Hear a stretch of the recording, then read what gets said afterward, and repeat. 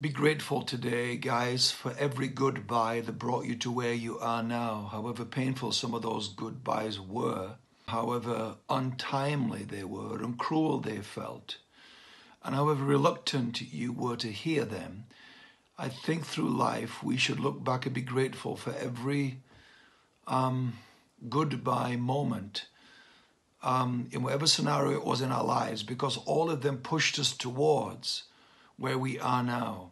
Another way of saying it, as I've said other times, is that your rejection is your new direction. That every rejection, which often a goodbye can feel like, is pushing us towards a new direction in life that we would never have found, never have chosen, if we closed our ears off to the idea of saying goodbye.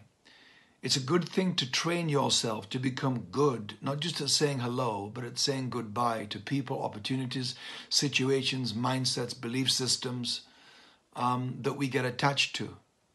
So I am grateful today for every goodbye that has moved me towards every new hello that I would never have heard and being met by if I'd have parked up around someone or something's goodbye.